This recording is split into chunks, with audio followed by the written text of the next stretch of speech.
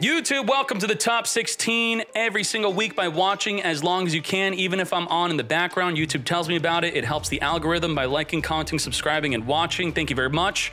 Hajime. There can only be one winner, and you're looking at it. Let's go. What are we starting off with? We have Diablastar the Black Witch, discarding to special summon to then set up with an original Sinful Spoils to then send the Diablastar to special summon from the deck, our Snakeyes Ash.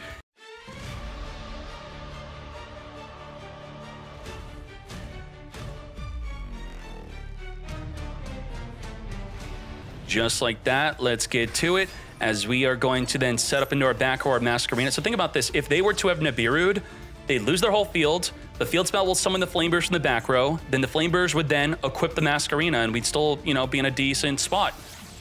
We have Ambla Whale turning off our fire restriction, as the Linkuriboh then summons itself back onto the field, tributing over the Ash. Now, back to 2-pack. We do have Lava Golem plus Evenly Match, which could completely decimate this field, banishing everything but one card. What do we leave up? Oh my god. This is a huge counter. Leaving up just the Flameburst. Now, we do have Promethean Princess as disruption on the summon of Unicorn, popping the Flameburst and Unicorn, which will trigger the Flameburst to summon Oak, summon Ash. We can add Poplar. We could summon Poplar with the effect of the Oak, or we could just summon the Poplar itself just like that, grabbing an Ash for the next turn. We have Theosis being used onto the Rise Heart to summon a Fenrir. Fenrir searching our deck for a Scareclaw Kashtira here. As we cross out Designate, banish a Birth, which is still negated for the turn, as we then summon the Scareclaw Kashtira by banishing Theosis, which will then grab the banished Birth back to our hand. Okay, that's fine. We're then going to Exceed into our Kashtira Shang-Ri, using the Rise Heart to trigger the Shang-Ri by locking up a zone on the field, which we can now overlay over a Kashtira for the Rise Heart, one of the main counters against Snakeyes. The main reason to play Kashtira, which is going to be just like here. This is it. This is going to be our one card, a Rise Heart. Anything sent to the graveyard will be banished instead. We are setting up the Birth, which is negated by Crossout Designate, just for the rest of this turn. All right, let's start locking up the main monster zones, yes? Now, the Arise Heart does not have the ability to banish a card in the field yet. It needs 2 more materials, so it needs 2 more cards to get banished. By destroying our Fenrir, we'll equip the Big Bang. We just need 1 more card to get banished. Reborning with our only empty monster zone left until the Shang-Ri locks it up, triggering the Unicorn, which will then trigger the Arise Heart, which will then allow the Rise Heart to now banish any card on the field. Do we banish on resolution, or do we wait? What are we afraid of? Zealantis is not a trigger effect on summon, so we could wait for the summon. We're not waiting. We're going to banish the Flameburst off the field. So the Snakeyes Flameburst Dragon in the open game state would be able to activate to push the Arise Heart into the back row, so it was actually emergent that we use the Arise Heart on resolution of gaining that 3rd material. So I think we screwed up. By attacking Fenrir and not summoning Flameburst first, we had the out to Arise Heart, but then the Arise Heart outed our out, because we gave them the out to out or out that outs the out. Yes? Now we're going to bang our Shang-Ri, and by banging our Shang-Ri, we're going to grab the Scareclaw Kashtira back to our hand, then summon it back on the field. Theosis is also grabbing the banished Rise Heart to put it back to our hand. But he had Fenrir on the field? Yeah, so, Fenrir outed our out, so by outing the out to our out, we then gave them another out to our out. Yes, so we outed the out that outed our out to their out. Come forth, grab back the Scareclaw Kashtira, resummoning back onto the field here. So, LTG did not make a mistake, I'd say. Returning Diablastar back in the deck to grab our Jet Synchron, which we cannot normal summon. We don't have room to summon it. Oh my gosh, what the heck? Linking off into Sunlight Wolf. We do now have room to normal summon our Jet Synchron if we want to. Instead, we're going to summon our Ash, triggering the Sunlight Wolf, which will be adding a fire monster in the graveyard back to our hand. If we have an Ash, we could recycle it if we want to. Whoa! Kurikara? Huh? Who activated? You activated. You activated. You activated. That's a 3K 45 6,000 attack Kurikara. Let's go. Poplar summoning. Further linking this off into a Sprite Elf, making our other monsters it's pointing to. Bro, you timed out with Kurikara? What happened here? Battle phase 2? Yeah, but we still had Kurikara, right? What happened? Read Wolf? Oh my gosh, you can't summon the monster you add back that turn. You're right. Yeah. Wolf's not that good. It's pretty good, but not that good. So it was almost really good, but we could not summon it. You add the fire, you could activate the fire, but you can't summon the fire. So what I was saying was a TCG only play. I'm sorry. Let's go into game number 2. We're activating our wand. Don't do what I said. Don't do that. We're going to chain Max C to the Wanted as we add the Diablo Star. Diablo Star does not activate to special summon, so you do want to activate your Max C before it's summoned if you don't care about Gamma. Ash, add Poplar. Poplar trigger, come forth and summon. How much do we want to do against Max C, though? Are we out of our damn mind?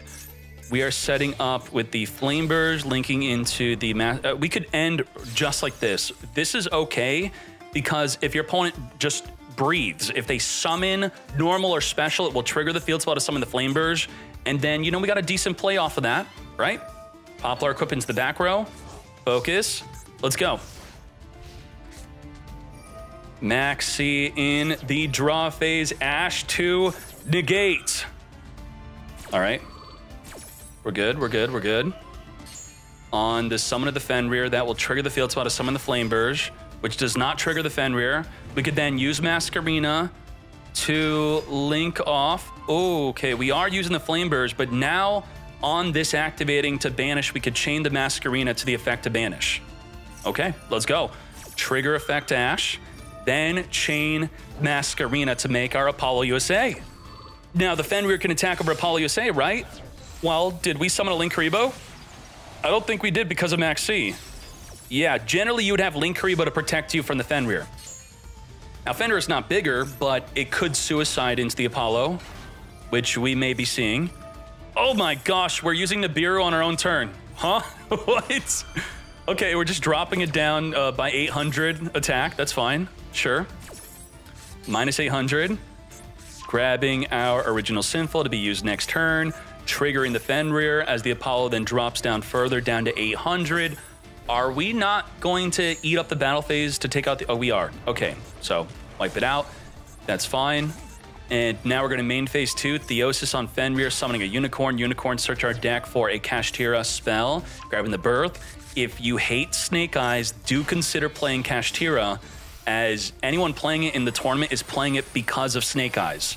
We got Shang-Ri. Shang-Ri could lock up a monster zone, being triggered by the effect of the Rise Heart. We are now going to be able to summon our 1 card, a Rise Heart. We're going to bang our Shang-Ri, returning the Fenrir to then summon the Fenrir. Fenrir limited to 1, by the way. Very well done. And now we got our Birth.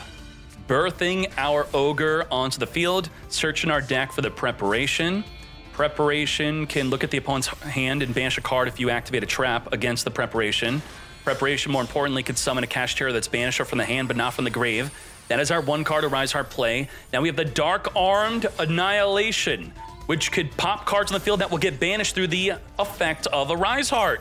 Let's get popping. Let's pop again. Double pop, double banish. Poplar banished. Double Ash is now banished. We have 3 material under our Rise Hearts. We have the effect to target any card in the field and banish it face down. We also have negate a monster and take control of it through the UDF. This is looking good.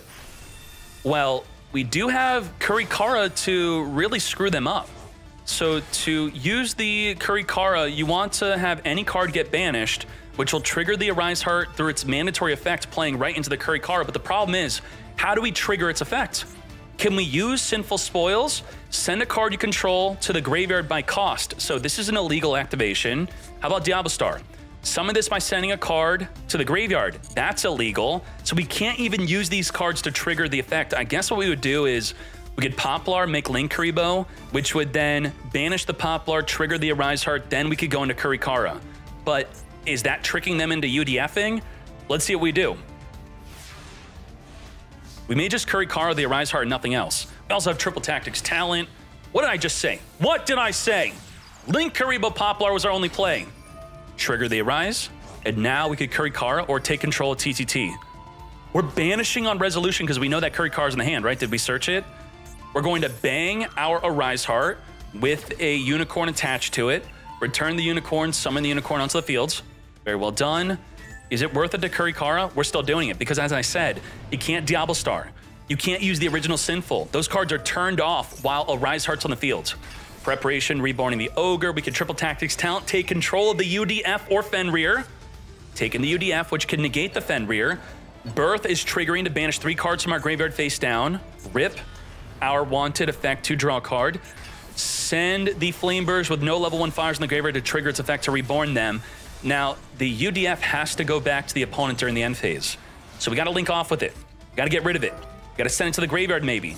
We're going to use the original Sinful, summoning the Ash. Ash on summon will grab the Poplar. Poplar on add will activate to special summon itself onto the field, which we are then going to be linking into a Dark Steel, a dark monster from the opponent's graveyard, like the Arise Heart. Okay.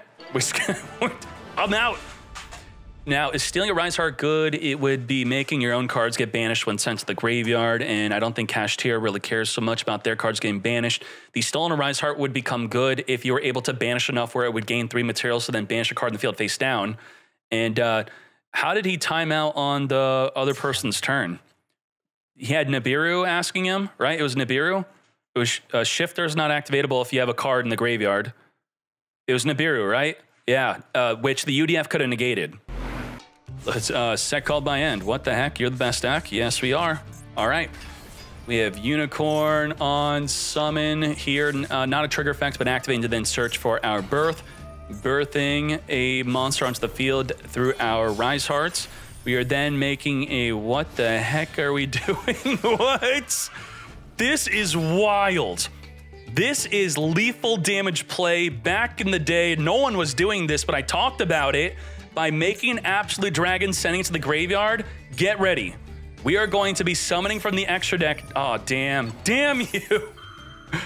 So what we're going to summon is we are going to do the Odd Eyes Rebellion Dragon Overload play. 3,000 attack, attack 3 times. That's 10,000 damage to the gravity controller. 3K, 3K, 3K, 10K with the gravity. Ash is going to negate the Fenrir from searching for a Kashtira here. Sure. We are then Pot-a-Ding it up, banishing 10 cards from the top of our deck. Did we lose anything too good here? No, we're okay. This is fine. And all we ended on was just a Fenrir. Well, we have Ash and Maxi backed up with that Fenrir. We still bricked. What the brick is this? We got nothing. We could Harpy Feather Duster, wipe up the Birth so that they don't get the ability to summon without tributing, or summon a Banish or engrave Kashtira. Sure. Then we are searching our deck for nothing as the Ash will negate. Alternative Art Ash. I'm still thinking if I want a second and third copy. So I spent 1K gems on stream. I got her in the first 1K.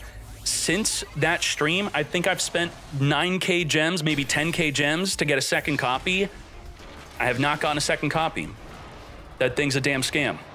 We got Baron to floor with the Omni Negate, 600 life left. Maxi within the draw phase. We could, the Baron floor is not going to activate in response to that. You're not going to be able to Kurikara that. we didn't lose to Kashtira, we lost to ourselves, we bricked. So it happens when you don't have Bonfire, right? No Bonfire. The deck needs Bonfire. Let's go. We are true story, right, Gia? We have Lingaribo to negate the evenly match. That's pretty good. And Impermanence, triggering the summon of the Parallel Exceed, summoning another Parallel Exceed from the deck to then make our Alimbert.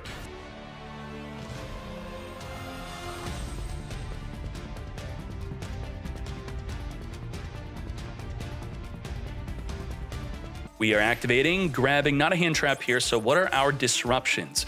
The Terahertz can trigger an effect to negate a card on the field. So let's say they activate Dimensional Fissure. You could chain Terahertz to send an aggregator from the extra deck to the grave. That's right, to the grave. It does not get banished yet. It then will activate, targeting the Dimensional Fissure after it resolves to then negate it. So then your cards are not being banished. So we already got the counter for that. So that's one disruption. We have Imperm, we have Veiler, we have Nibiru, we have Superfactorial, which is a double disruption. It's send plus negate. We have 6 disruptions plus the Heat Soul could maybe draw into a 7th card. So the situation here with evenly matched is you're going to have to, at the start of the battle phase, activate the Superfactorial if you get tricked into doing so to summon your negate to negate the evenly matched before they activate it. So I'm really excited for this play. How is this going to work out? Activating the draw phase, playing around the triple tactics talent. Instead of using aggregator, we're instead going to send a Deceive Worm to negate the evenly matched. Evenly matched? No good. Now there's no mind game with it. There's no worry. We're also tossing in a Max C into the mix. So evenly negated on top of all of the other disruptions we have. The Dimensional Fissure, if it were to not be negated, turns off Effect Veiler. So Effect Veiler would be a minus negate off of that Dimensional Fissure play. But maybe it's better we don't reveal that we're playing those cards so that we can go into game 2 and 3 with a higher surprise factor, yes? One card, full power. Let's say real quick, was it fair for this card on release to be limited to 1 and nothing was preemptively limited for Snakeyes? Is that kind of Konami went too hard in on the 2nd anniversary to maximize profits over balance? Is that the situation? Should Poplar have came out maybe limited?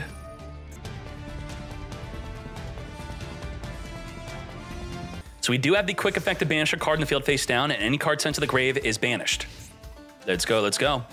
We are Small Worldin, which is going to trigger the Arise Heart to suck up a banished card under it. That's fine.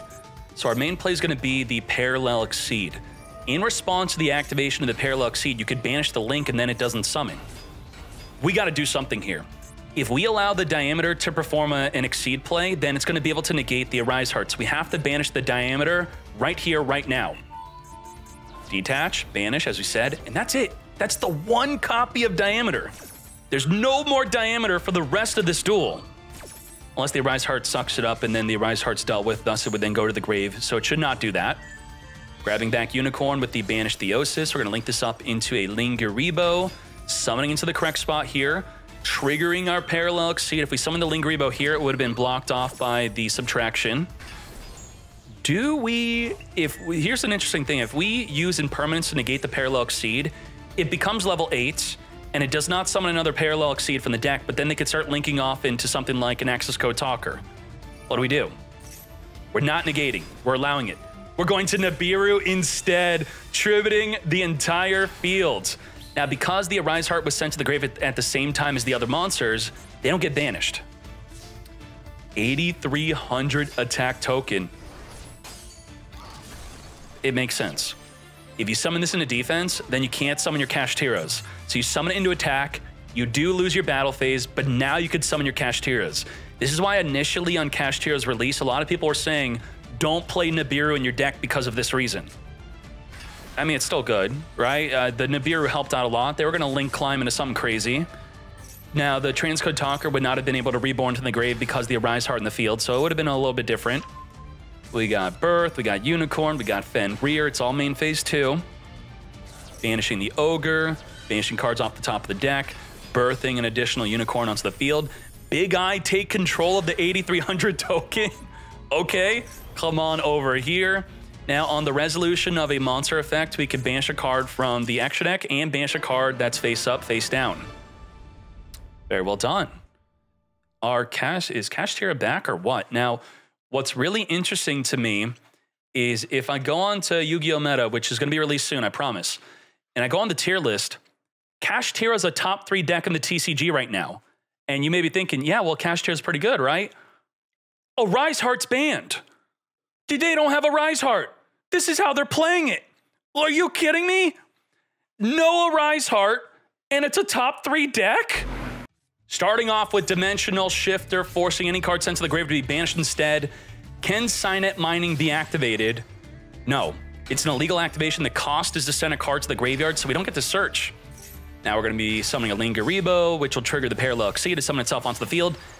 We forgot to Max C, because Max C cannot be used under the lingering effect of Dimension Shifter, saying that it cannot be sent to the grave by cost. Now, Ash can still be used, and the correct way to do this is you chain Max C to your own Shifter. If you Max C chain Shifter, that's illegal. It does not work. Come forth, eat soul.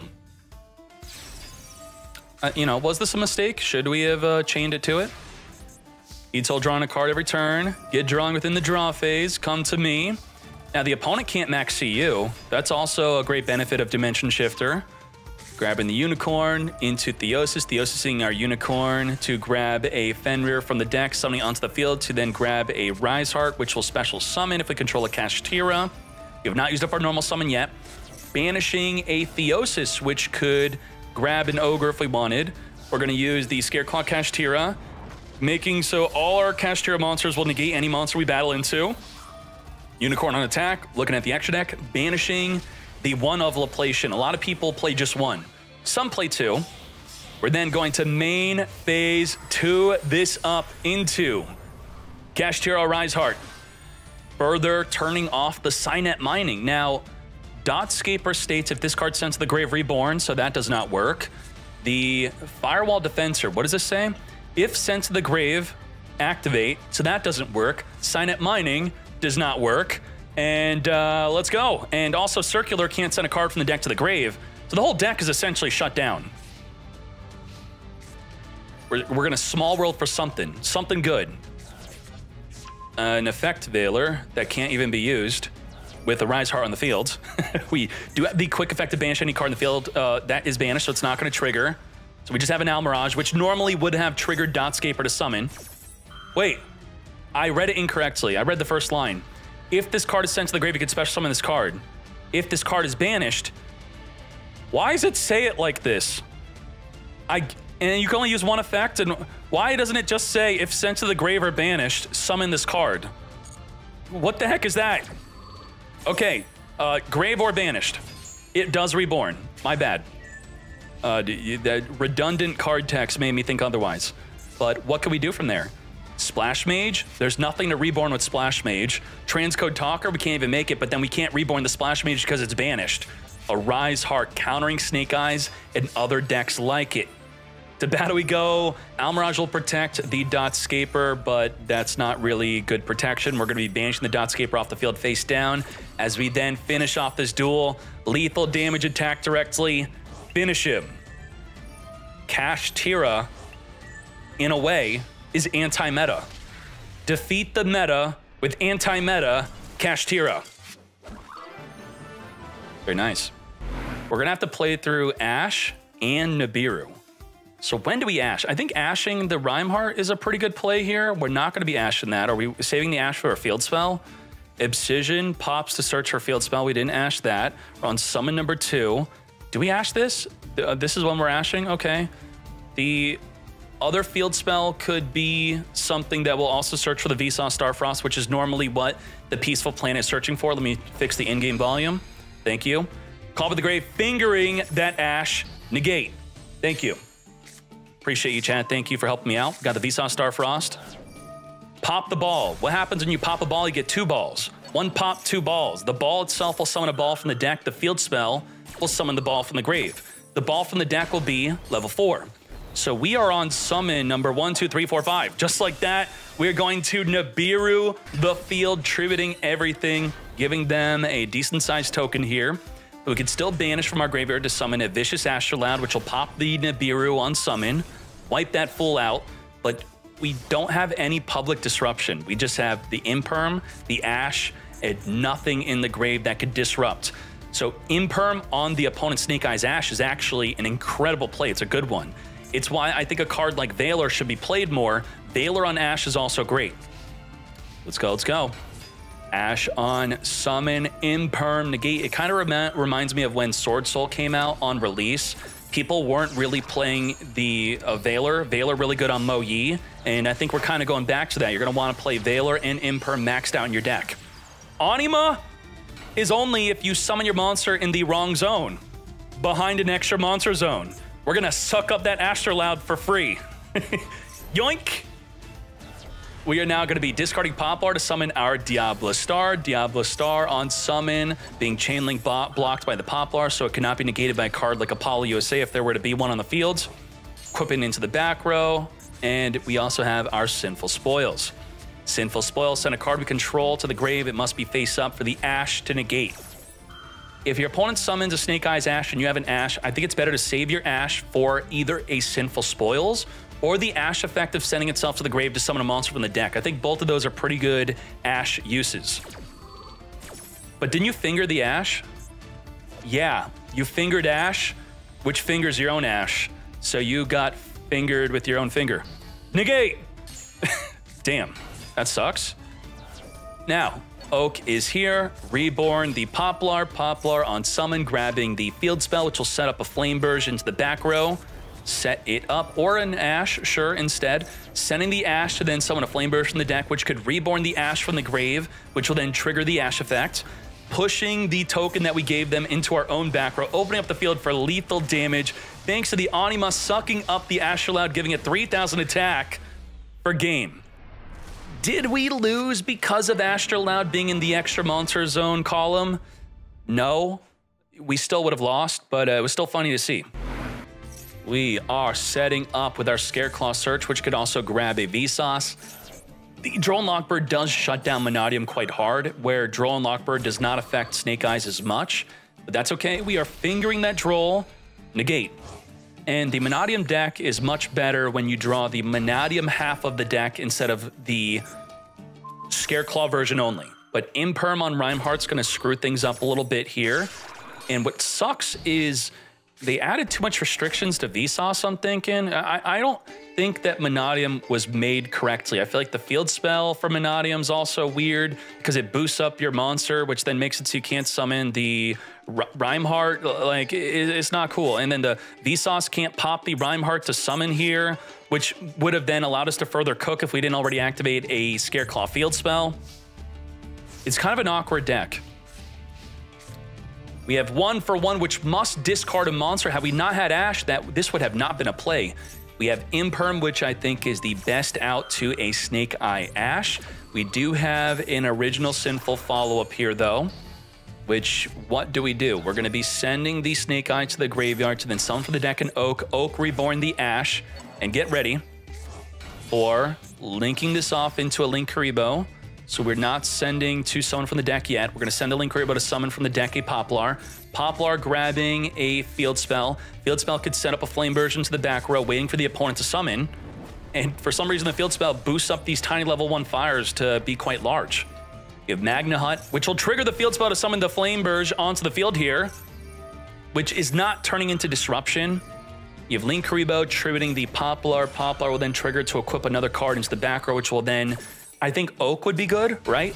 You put Oak into the back row, then you could summon Oak with the Flame Burge to at least ensure you're not going to lose next turn, right? There you go, exactly what I said. Put the Oak in the back row. We do have a Lubellion during the end phase being added. Is Dark Ruler No More worth running? I don't think so, because you Dark Ruler No More the field against Snakeyes, and then what do they have?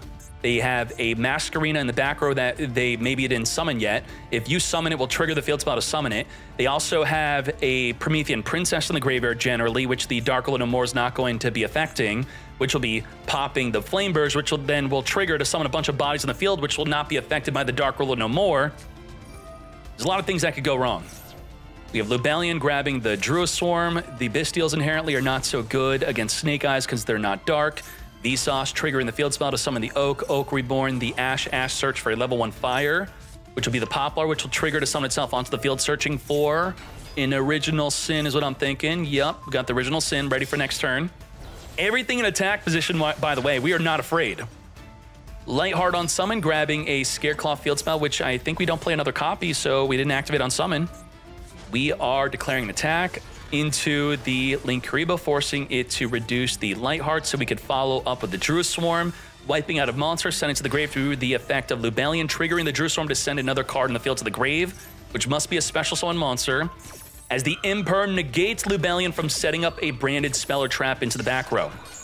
Now, there was a ruling question on Reddit that was really confusing for the player involved, and I answered that ruling for them, and maybe I could show it on stream for a situation that may be affecting someone else. We are using Anaconda, sending a Branded Fusion from the deck to the grave to make a Mirror Jade, because we cannot special summon beyond our activation, so it must go right into the Mirror Jade.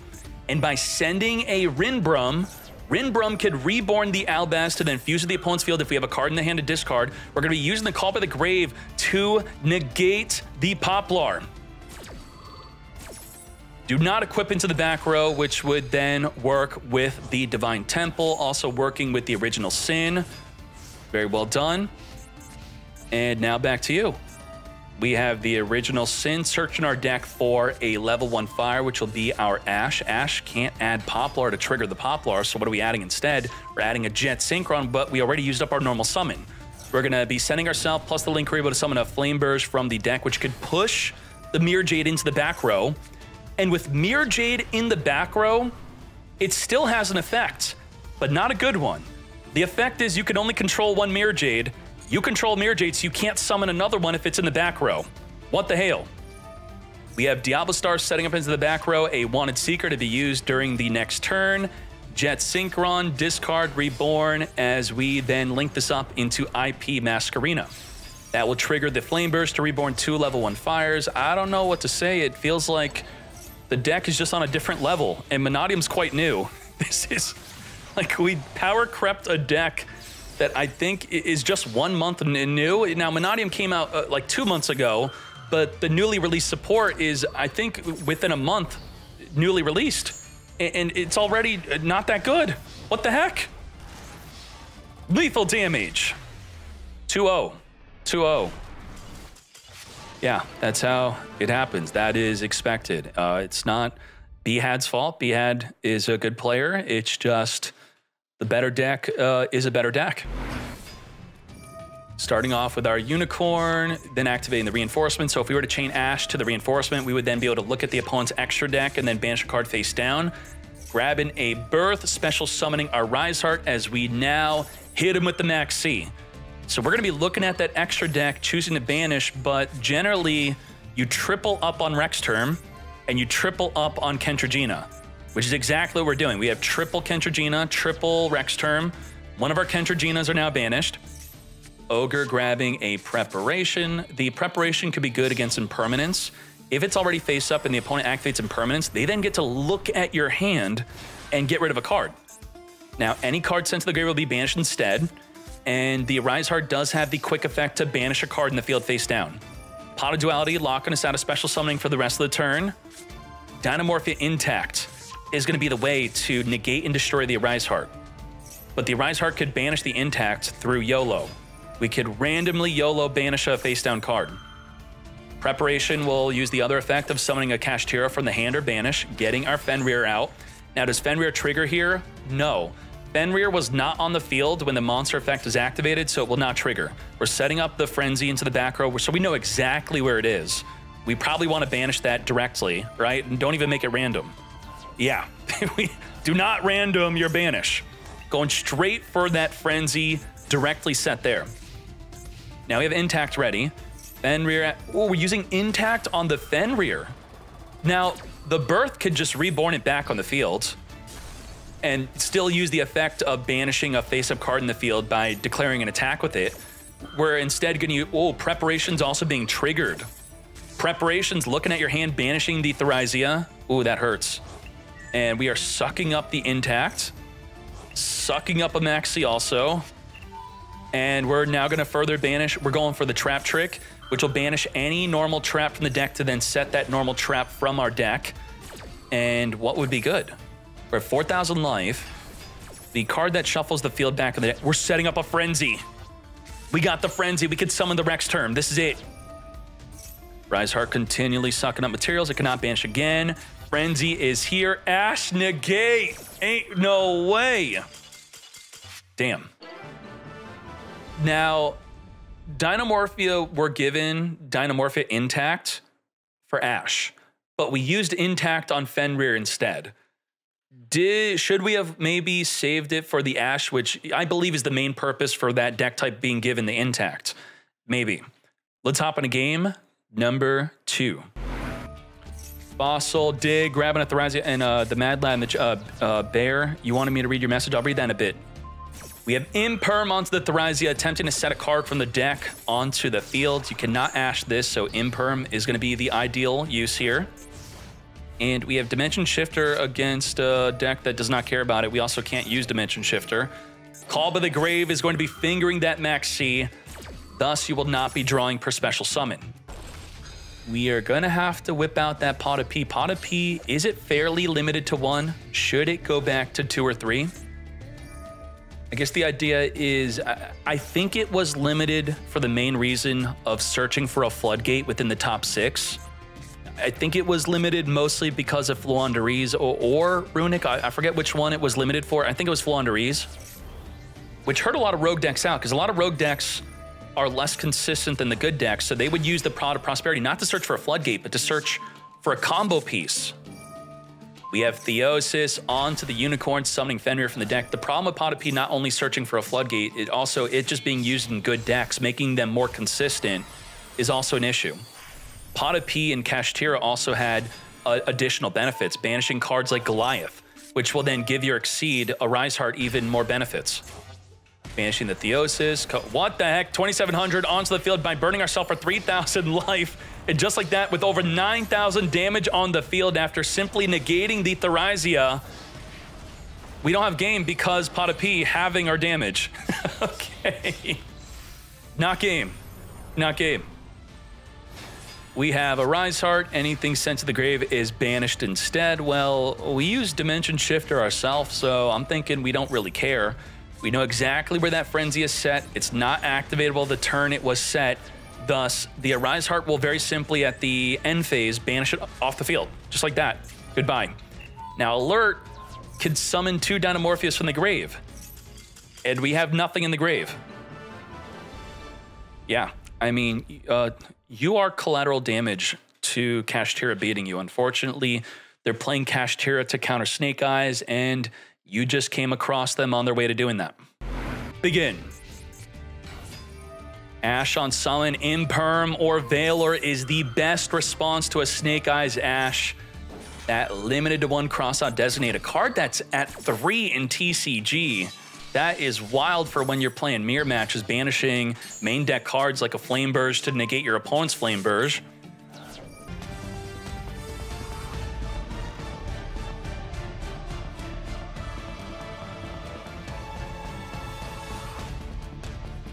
Elf Reborn, the Formula Synchron, making the Formula Synchron untargetable so it can activate during the main phase to Synchro during the opponent's turn.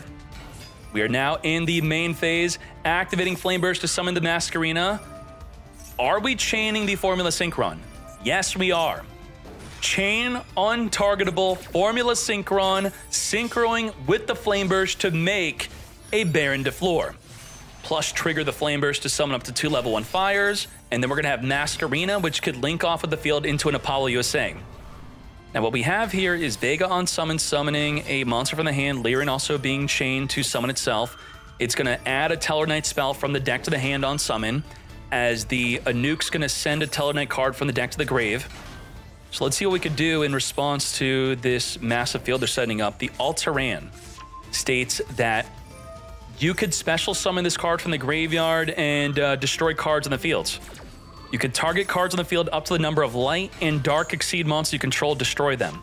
Will we even be able to pull that off? We're making a Deltaros. Now, Deltaros has some effect that could be quite important here. It states that while this card has an Exceed material, your opponent cannot activate cards in response to your summons. Think of Branded Lost. Altaran, so we can't chain to that. And then we also can't chain to this activation on summon. While it has an Exceed material, they cannot chain to normal or special summons. So can't respond.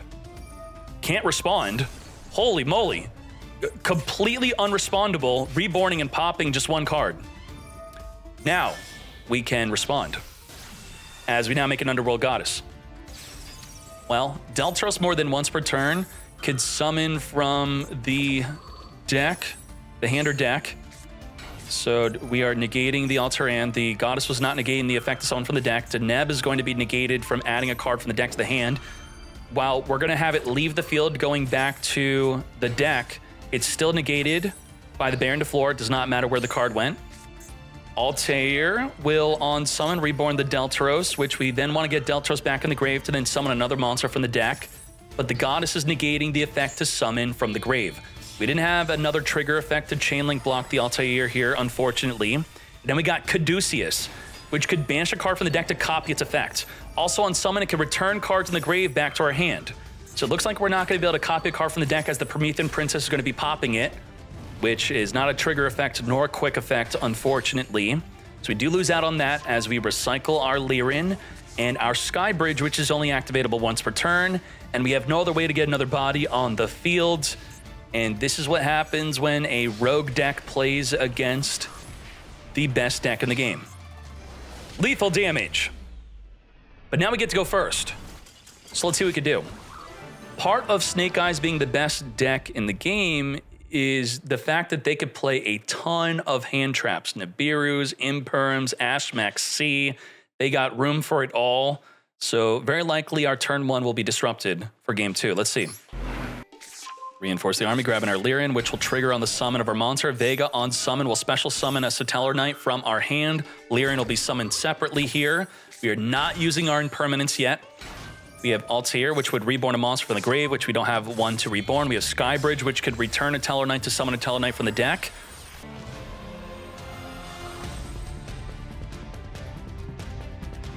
This is 7 material turn skip. It looks like just 5, but with the Constellar Tellarknights, it's going to make it 7 materials. So this is 5 materials initially. Now we got our Caduceus.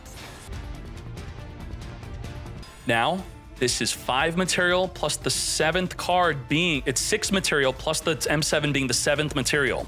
So we're going to use the Constellar Tellarknights to overlay the Ptolemy for the turn skip. This is it. Skip the turn. 7 materials. And you activate it during the main end phase because it's a quick effect and you can't get Veilered in the end phase. But what can you get done to you during the end phase? The wait, we didn't do it? It is a trick. It's not even a trick. It's not a quick effect. Detach 7, skip your opponent's turn. So I think we feel that there's an impermanence and we're not doing it for that reason. So in the TCG, we would have done it because you can't really know that they have impermanence unless they try to, you know, make it obvious. But we saw the field light up multiple times on our activations or just on summon. So we are definitely playing around the impermanence. Yeah. Okay. Sending a monster so we could chain the Skybridge, then chain the Ptolemy, but then whatever we summon will get negated. Is that worth it? Chaining Max C. Okay. Uh-huh. Whatever we summon's gonna get negated. It doesn't matter. Special summon from the extra deck of Durendal. Now, Durendal states that when a monster effect, spell, or trap is activated, you can detach a material to negate. But we are negated. So we dodged the untargetable negate to then be negated on our newly summoned monster. Droll on add, you can no longer add. Wait, did we max C? Who max C? The opponent max. Okay, so our Droll turned off their max C and them from further adding. You don't want to Droll your own max C, by the way. So if we were to max C, then Droll ourselves, that would have been very bad. I think we're just going to lose now. Unfortunately. We had 7 material turn skip, but we felt the imperm, so we set up the Skybridge to play around the imperm, but then the droplet played around our Skybridge. Damn. Ain't that something? And then we never even got impermanenced. The imperm just never happened. Further linking this up into the Promethean Princess. The best deck having a great turn 1 and turn 2. How fair. Really balanced. Summoning Flameburst in the deck. Pushing Masquerena into the back row. Not pushing Durendal on the field into the back row. So we're not going for lethal damage. Okay. Couldn't put 8,000 up. Wipe them up. We have the ability to Masquerena link off during the opponent's turn. Why didn't he activate the Exceed? So what happens is he already activated the Skybridge. So if he activates to skip the turn, he chains Impermanence, he chains Skybridge, you're probably playing paper because that's illegal. It can only be activated once per turn. All right, let's go. We have our own Imperm, which is blocked by our Constellar Tellarknights. Serious. The problem is, in order to get 7 material, you pretty much have to use the Skybridge to help you get that 7 material. So you then can't use the Skybridge to protect your 7 material. Instead of being upset, you should be happy that it's this way, Because if skipping your turn was common, then you'd be complaining that Tellarknight keeps on skipping your turn on the ladder, right? Shokan to the Goddess, I should sync or in exceeding. Let me go through all the summon types until I'm correct. Linking with the opponent's field. Come forth and negate the entire field. Also, we can negate summoning from the graveyard. And just like that, we got 2-0'd. Snakeye, tier 1 versus tier 1. Now, even though they're both tier 1, not all tier 1s are treated equally. The tier 1 of Snakeye is at a power level of 30.5, where Branded Despia is at 15. What this means is a pie of tournament topping decks, Snakeye is 30.5% of the tournament topping decks, and Branded Despia is about 15%. Sending from the deck, and the pie is within about 2 weeks. 2 weeks of tournament topping decks, and that's how large it is.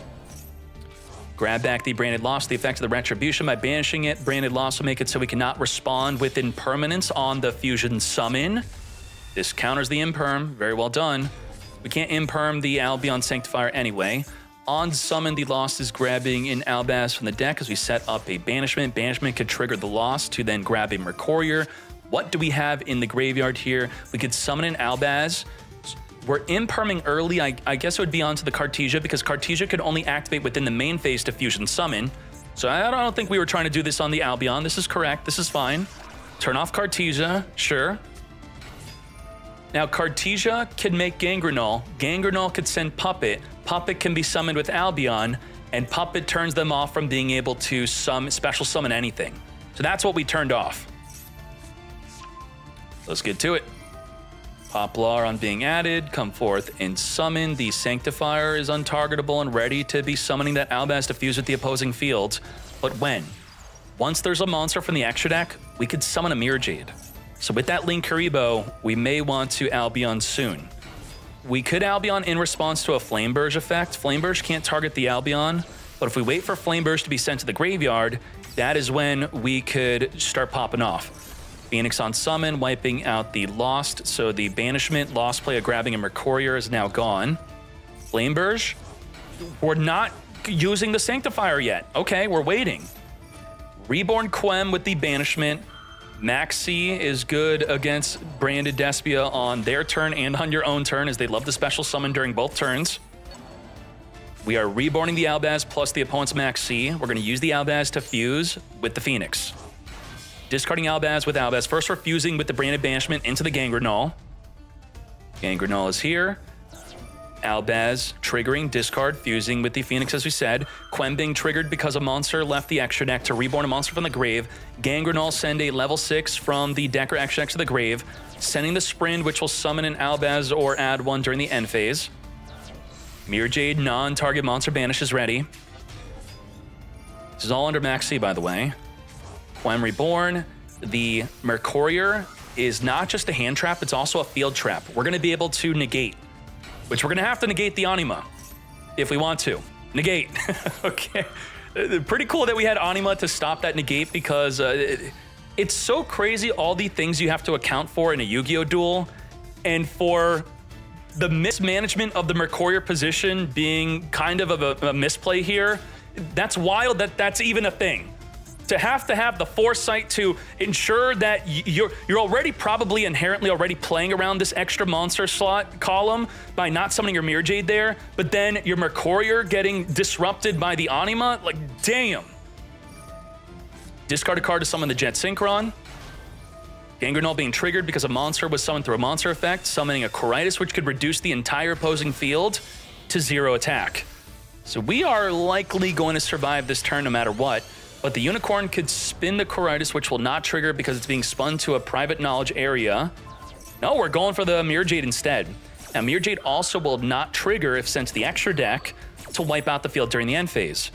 Goodbye to Unicorn. We have an Albion, which will be activating during the end phase. Diablo Star, discard a card, or send from the field to the grave to come forth and summon, setting up a wanted to be used during the next turn. Further linking this up into a Promethean Princess. Do we have any more disruption? We have nothing. The Sanctifier activated. The Coritis could still reduce the field to 0 attack. We're waiting on that. So we're going to force the Coritis to activate now. And Krytis is not leaving the field when it goes to the back row, so it does not activate to summon from the deck. Now we go into our Amblo Whale. And then we Nibiru? What the heck? Nibiru after the Whale because the Promethean Princess was stopping our Nibiru from being summoned. And let's go. Call by the Grave kept in the hand so that we could negate and banish the Albion effect. Thank you very much. Negate. Finger that fool. Kit can grab a banished or engrave branded fusion, returning the other card we have in our hand back in the deck. It's special summonable if we have an Albaz fusion in the grave. Imperm negate. Just like that. Now, the token cannot be used to make a Verte Anaconda because it has to be an effect monster. So you'd have to play Link Spider, then go into Anaconda if you had branded fusion in the deck still. Wanted is going to be grabbing a Diablo Star during the end phase. Do we have any effects in the grave that are activatable? We could draw a card with the Wanted by returning the Sinful Spoils back into the deck. Now, what's crazy about this combo of the Sinful Spoils and the Wanted in the grave, you're not choosing to search your deck or draw a card. You could do both. So if you activate the original Sinful to first search for a level 1 fire, which could be a Kurikara if you want to, you then return the banished original Sinful back into the deck to draw a card after activating its effect. What the hell? Now, return the banished original to get that draw effect, drawing into our effect veiler here after searching for an Ash. And let's get popping off. We are going to be counting up for Nibiru on summon number 2. The original Sinful cannot be activated again. It's one or the other effect. You can't use both. We're on summon number 3. Hida could steal a fire monster from the opponent's grave. So we are in a weird position where if we Nibiru, we'll trigger the field spell, which will summon the Flame Burst from the back row. But now we already sent it to the grave for Diablo Star, so maybe we don't have to worry about that now. We're on summon number 4. The Flame Burst will summon number 5, number 6. And we have to do it now. If we don't do it now, that is when Apollo USA could be summoned, which would be negating the Nibiru. So on the resolution, we got to do it. We got to do it, right? We got to do it. We wait for the trigger effect, wait for it to summon. We're not doing it? Okay, now we have to do it. The board load cannot negate Nibiru. On the resolution is only when it can negate after equipping a link. Tribute the field. Should we have summoned an Apollo USA while we could have, which would have stopped the Nibiru potentially, discard a card, summon the Jet Synchron from the grave, then end our turn. Look at the impact of Nibiru on both players here. Fusion deployment off the top of the deck. Okay. Reveal a fusion, then summon, and you cannot special summon for the extra deck for the rest of the turn. You can only activate 1 per turn. By having a monster on the field, it's still activatable, but we're not doing it. Again, the original Sinful, searching our deck for a level 1 fire because the card is really balanced and fair. We're also going to draw a card after searching. Just a free +2. Draw. You think Pot of Greed's good? What if Pot of Greed says search your deck plus draw 1? That'd be better, right? Well, we just did that. Pot of Greed's also just a +1. That was a +2. All right, come to us, original Sinful, and we have a nice 8250 token on the field here. Just over 14,000 attack, no biggie. And let's wipe it up. We have the new best deck defeating the ex-best deck for game 1. Into game 2 we go. Engage, but more generic. You know, even engage is just a +1. Branded in High Spirits is going to be adding. This is a card you would want to be activating within the draw phase. You could turn on your toggle settings where at the start of the duel and at the end of your turns, your toggle automatically goes to on. I do recommend that, especially if you want to maxi in the draw phase against Diablo Star instead of them just hard summoning it. But then you are playing into Gamma by doing so. We're going to be ashing the sea, letting our branded fusion go through without them drawing per special summon. Now, this plays into Bestial, but they don't got a Bestial. We're going to be banishing the Albaz from the graveyard, plus the Gangrel, going straight into the Mirror Jade, foregoing our Lubellian play.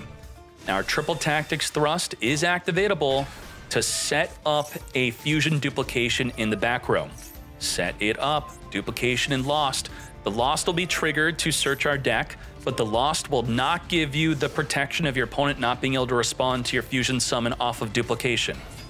You have Ash on summon, searching for the Poplar. Poplar being triggered.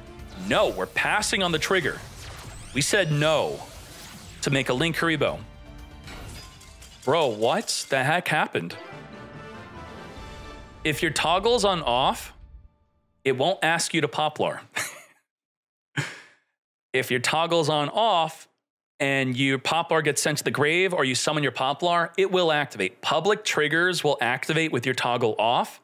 Private triggers, like ones in your hand, will not activate if your toggle's on off. Is that what happened here? Let's get to it. Temple, set up Ash into the back row, send the Ash. We're gonna Ash, the original Sinful. Shemi's got no plays. Shemi's got nothing. That's it. That Ash shut down that turn completely. Oh my gosh. We have Maxi, but no way to stop that Maxi. So what you would do as a Branded Fusion player against Maxi is you would just activate Branded Fusion to summon the Albion Sanctifier, which would, that's gonna be the best play. Yep, and then you stop there. They get one draw, you have a great fusion that is Disruption. Also the Branded Lost giving you a Mercurier monster negate. That is great. Now, if you were a Mad Lad with Titan Clad and Nibiru, you could boost up the Titan Clad to, how big does it get? Titan Clad in sending Nibiru would be game, if I think, right? How much damage did we have there? If we go, we summon Albion, and then Albion summon Banish for Nibiru. You send Nibiru for Albion, and then you banish Nibiru for Titan Clad. I think that's 8,000 damage, right? We did have game, if we wanted to, if we played Nibiru. But, you know, if they had a Disruption in the hand to stop that play, then you'd be afraid to do it. Snakeyes Ash on summon, Mercurier get negated. Negate. Now, it's not fully negated. We can still summon an Oak from the deck.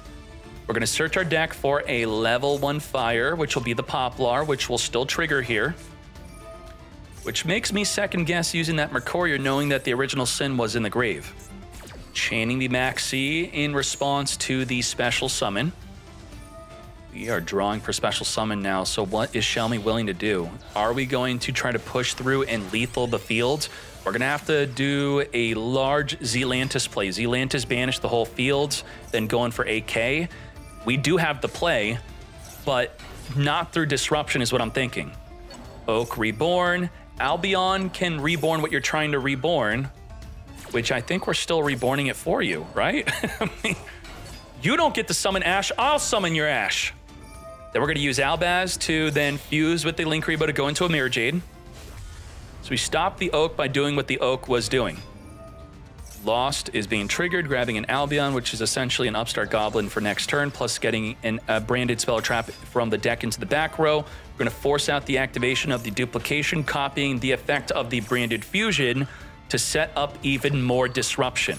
We have non-target monster banish with Mirror Jade, and we are setting up to summon Rinbrum, which could negate an extra deck monster like Promethean Princess. So when the Promethean Princess activates, we'll negate and push her back into the extra deck. Flame Burrs reborning 2 level 1 fires in the graveyard.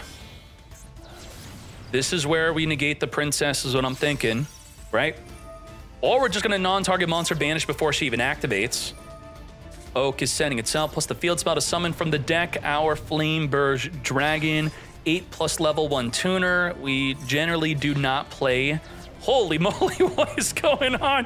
What the? Do we have enough for game? The field spell, I think, would have made this game, because field spell will boost her up by plus 1100. We push the Rinbrum, which could only negate an extra deck monster, and every monster that had already activated is tributed for the Kurikara. We're at 5,000 damage, which will be exactly 8,000. But we have a Serenir to stop lethal. Okay. Oh my gosh. Stopping the lethal attack. Shelmy is out. Exact lethal, not even needing the field spell to boost. Damn. Camellia on summon, sending the tree, which is limited to 1 in TCG. Come to me, our Cricket, but we already normal summoned. So we're going to use our droplet to special summon a Huggin. Huggin on summon, discard a card from the hand, discarding that cricket. Imperm, negate the Huggin from searching for the field spell, which we know is limited to 1. So there's not going to be another one in the hand. So this is a safe Imperm unless they got the tip. With the tip, we are searching for our limited to 1 field spell, which we could trigger with the curses, but we can't if there's a monster in the extra monster zone. So we could have synchroed if we wanted to. Otherwise, we could just wait to use the curses during their turn. Mannadium Imaginings is going to be revealing a Mannadium card, draw 2, return a card back in the deck. Rhymeheart on summon could get negated by the curses, but first we're triggering the Camellia, then adding the curses on top of it. So I talked about this earlier today on trigger effects and quick effects. What would happen here is it's not going to ask you to use curses. It will ask you to only use Camellia. And whether you say no or yes with Camellia, then you can activate curses. It will then show you afterward. That is trigger versus quick effect. So you may be thinking, why can't I use curses? Well, Camellia wants to activate first. We are going to chain our Rhymeheart to pop Rhymeheart to dodge the curses. And we're going to cross out designate, negate the Maxi, negate. Damn. Rhymeheart, pop Rhymeheart. That is a spicy meatball. Now, the curses still activated, still resolves. Even though it didn't negate, it's still going to trigger the fountain to draw up to 3 cards. Yup, return 3, draw 3. Ash, negate. We had no trigger effect, the chain link block. Now we're going to chain Cricket to summon up to 2 monsters from the deck. One of them will be a double negate. Yup. Sunflower is negate and destroy and do it twice. But you can just battle into it, and then it's very easily dealt with. Unless you summon your Rhymeheart in defense. Did we have to summon Rhymeheart in defense? We did not. So we kind of messed that up, I think so. Mill the top 2 for our first negate and destroy. I did not announce the leak yet. It'll be right after this match. Yeah, the little 0 defense Sunflower we needed to swing over. Astral out on summon could activate to then get negated by the Sunflower. So we're forcing the activation so we don't lose our battle phase. We want to have our battle phase. This is it. We're out of disruption. We're done. It is over. We can now go full wombo combo. So by summoning the monster in defense, it looks like it was not a mistake as we want to make the full play right here, right now. Trisukta could reborn a ball from the grave. Cricket could reborn onto the field from the opponent summoning a monster from the extra deck, but it's not adding any disruptions to the fields. Let's do it. And then we make the Vsauce Amritira. Amritira on summon will search for a Vsauce spell or trap. Any Vsauce spell or trap.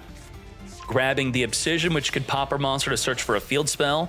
Amritira going into the Lightheart. Lightheart searching for the Scareclaw field spell. Let's speed this up. Scareclaw field spell, searching for a Scareclaw. Right card summoned to where the Lightheart is in the same column, grabbing an Arrival, plus drawing a card because there's 3 monsters on the field in defense. Using the field spell to pop a card in the field, but the field spell is going to be protected by the Hug and banishing itself. The Obsidian popping our monster to grab the Mannadium field spell, grabbing a Vsauce Starfrost, which is a hard once per turn, is it not? Yeah, we can't use its effect again, but we could use the Obsidian to special summon it from the hand. As a level 6 tuner plus our level 4 non-tuner, we could make a Baron to floor here. Lightheart searching for the field spell, but it is a hard once per turn, not activatable again. Baron to floor is ready. Let's do it. Arrival, arrive back into the field. Our Rhymeheart as we link this off into a Cross Sheep. Do we have a second copy of the Astrolaud? Yes, we do. Banishing to summon Astrolaud to trigger the Cross Sheep to reborn from the grave. Damn, Mannadium is popping off. On summon, also not a hard once per turn, could pop again. Double pop in 1 turn. Taking out the Camellia, all we have left is a 0 defense Cricket, which is actually nothing because the Baron to floor wipes it up. All of that through a Curses and a double monster negate, and we had lethal damage. Turn 2, triple disruption, lethal damage. Mannadium. If you don't max C or droll them, that's what they do. I'd say Brandespia plays better against Max C than Snakeyes does. With Snakeyes, you're going to want to try to at least make a Masquerena with the flame version to the back row, ideally. So that would be draw 2, and then you have a Masquerena plus flame burst with a field spell. Which is not bad. They get 2, and you still have a great fields.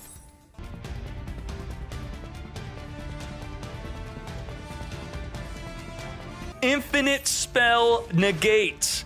As long as we have 2 cards in our deck to mill, we can negate, negate, negate, do it more than once per turn, or even once within the chain. We're going to be popping the ball with the Vsauce. Ball, summon a ball from the deck as a level 2 or 4. We're going into the Vsauce Amatera with 2 tuners. 2 tuner making the Vsauce. We're going to use the Cricket to summon 2 monsters from the deck. Now, unfortunately, the Sunflower's in the hand. So the monster negate, we drew it. This is not good. Camellia sending a tree from the deck to the grave, which will trigger the tree to grab from the deck a Cricket. And to battle we go, wiping out the Naturia Beast just like that. It at least ate up the battle phase. So it didn't do nothing. It did something. It ate the battle phase. Cricket being triggered off of you summoning a monster from the extra deck. We're going to mill the top 2 cards of our deck to summon. Oh, yeah, also we're triggering the effect. What the heck? So the Cricket on-field effect to tribute, that is what you do to mill. So the Camellia, if your opponent normal or special summons, you reborn a Naturia monster from your graveyard back on the field. Now we're back to negate. You didn't use Cold Buy. Oh my gosh. It's non-target. It's special summon any Naturia. Because you didn't target the beast, as soon as we selected the beast, you couldn't finger the beast. Oh gosh. He didn't know. He didn't know. And this is the benefit of playing a deck that people are unfamiliar with. You have a non-target reborning the beast, and we didn't even see it coming. Wow. That's wild. Because normally the Camellia does not summon a Naturia beast from the graveyard. Of course it does if it's there. It normally summons something else. And now we have double monster negate. If you were to have hand traps, we got negate, negate. Double up the negate. We do not have a battle phase, though. So we're just going to be setting up a way to protect the Sunflower plus protect the Naturia Beast. Infinite Spell negate plus double monster negate. What else can we do here? We have a level 10 Synchro, Baron de Flor, Chang Ying, Omni negate, Infinite Spell negate, double monster negate, pop in the Lightheart, and we also have another monster negate in the hand plus pop a field spell on its activation, but we're going to negate it anyway. Negate, Gamma, negate, the negate, but then negate the negate, negating the negate. Negate with the Sunflower. And we have another negate where that came from. Are we negating the Scareclaw Kashtira also? No, we're letting it go through. That's fine. We could negate the Scareclaw Kashtira with the curses, then it can't attack while in defense. And just like that, field spell with the infinite negate. Yep, curses. You can't attack while in defense. What are you doing, mate? Return 3, draw 3, balance. Now, I want to clarify, I think that this is a healthy use of Runic, where the deck is not being used to deck you out or being filled to the brim with floodgates. Is Naturia Beast a floodgate itself? Yes, in a way, it definitely is. So maybe that itself is the problem, but the Runic cards were not a problem there. Mannadium, field spell grabbing our Rhymeheart. The right card, if we impermanent, we could chain the Rhymeheart to dodge the impermanence. So we do want to be careful with that. When is it best to imperm?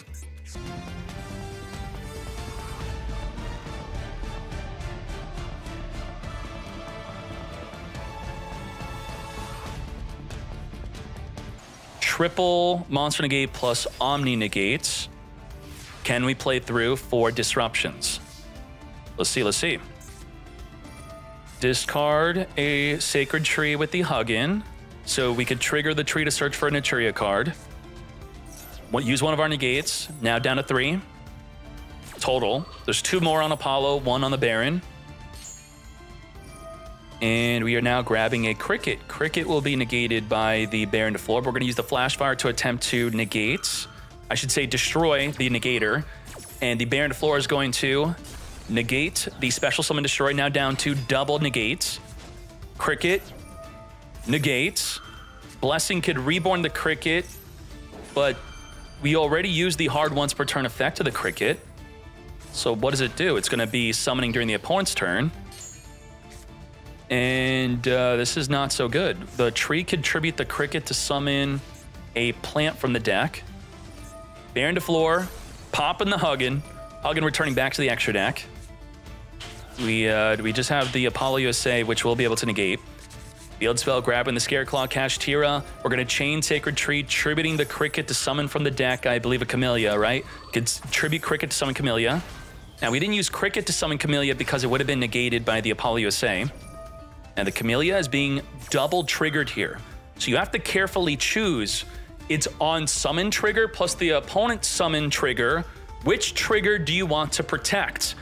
We will be able to not have one of them get negated. And which one is it?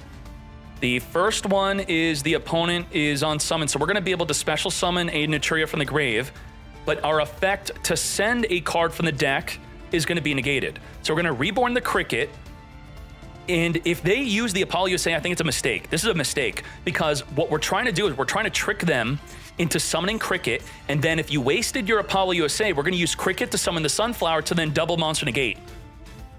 Did not negate. So we didn't fall for it. Very well done. That was correct. Tree activate.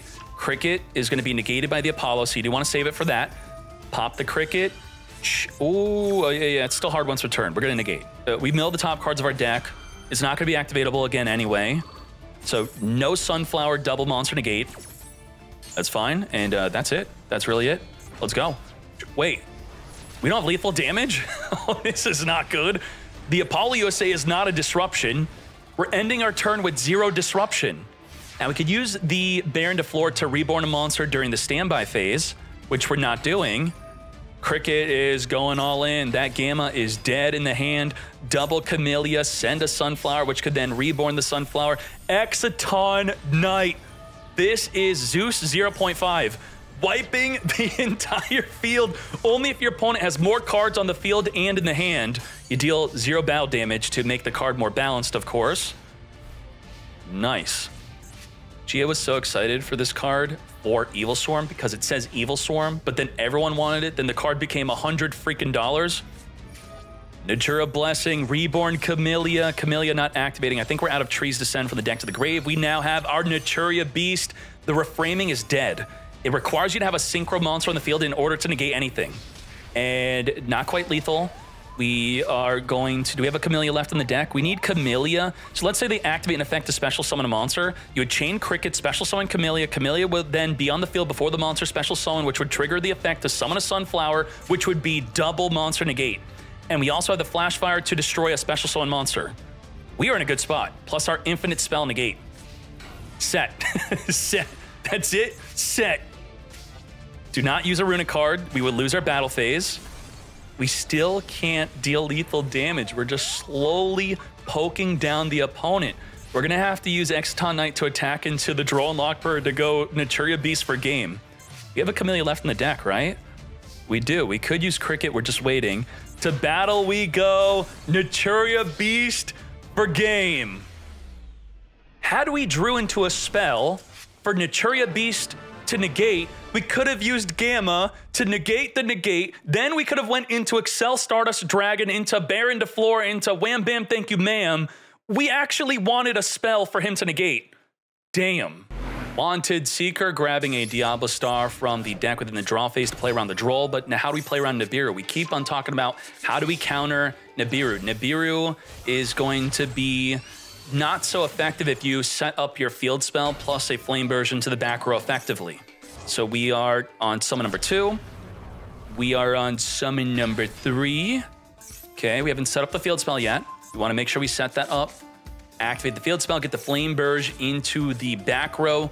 We're going to use the spoils to send our Linkuriboh to summon our Ash. Ash will add the Poplar. Poplar will activate to summon itself onto the field. Now on summon 5. Is it safe to Nibiru? Well, that would trigger the Flame Burst to summon itself onto the field, so you do want to be careful about that. Oak sending itself plus the Poplar, summoning another Flame Burst. If we Nibiru now, they'll summon 2 level 1 fires, so you don't really want to do that, right? Now there's Masquerena. So when is even a good time to Nibiru? There kind of isn't. Okay, so you Nibiru right now, which triggers the field spell to summon Flame Burst, which then puts the Masquerena into the back row, which you're still going to summon during the opponent's turn. And Nibiru ensures that you can't use impermanence onto Masquerena nor the Flame Burst, so they really don't even care. Not that much. But can Masquerena even summon an Apollo USA here? We have a token. If we read the Apollo USA, it states that accept tokens. So some people are playing, I saw someone play Link Spider where they could put the token into Link Spider, and that could be beneficial for being used with the Masquerena to make an Apollo USA. It also could be useful to use the original Sinful Spoils to have a card on the field that you could send to the graveyard, since you can't send a token to the grave. So those could be two reasons why you maybe want to play that. Masquerena, let's go. Link off into the Hita. We are going to be triggering the Flame Burst, summon for the grave, Oak, and Poplar. Poplar, add Oak, summon from the grave. We cannot Ash the Poplar since it's been chain link blocked by the Oak, which is bellable instead. Very nice. We got full house, almost. Wait, that's not full house. 3 of a kind. Should Yu-Gi-Oh! Have some mechanics where I used to play Versus System, and if you drew multiple copies, you could discard Wolverine to boost up Wolverine on the field, so that drawing multiple copies was not that big of a problem. One of my favorite card games that died. He does here, steal a fire monster from the opponent's graveyard, drop the lit, negate the Hita. So we're not stealing. We have already used up our normal summon. We are pretty freaking screwed. What the heck? We were the one with Nibiru. Now, this will be adding a card from the deck after being destroyed. Ooh, Kurikara. Both of you activated. Kurikara could steal a monster during the opponent's end phase. If there's a Flame Burge that we could steal, that Flame Burge could then steal the opponent's back row during their turn if we want to. We're instead going to grab a Masquerena. With the Masquerena, we unfortunately cannot make something like an Apollo USA. We could go into Unicorn. Yeah, we don't go Promethean Princess, right? We unicorn this. On summon, Unicorn, discard Poplar, trigger Poplar, spin the Flame Burge back into the deck. We don't, wait, do we spin Hita instead? Maybe Hita would have been better. Hita's about to steal a card from our grave. We're just in so much trouble. This is not good. So Fictinium, playing through Nibiru and coming out on top. Very well done. Both players using the Kurikara Divine Carnate. Very nicely done. Well played. Finish him. All right.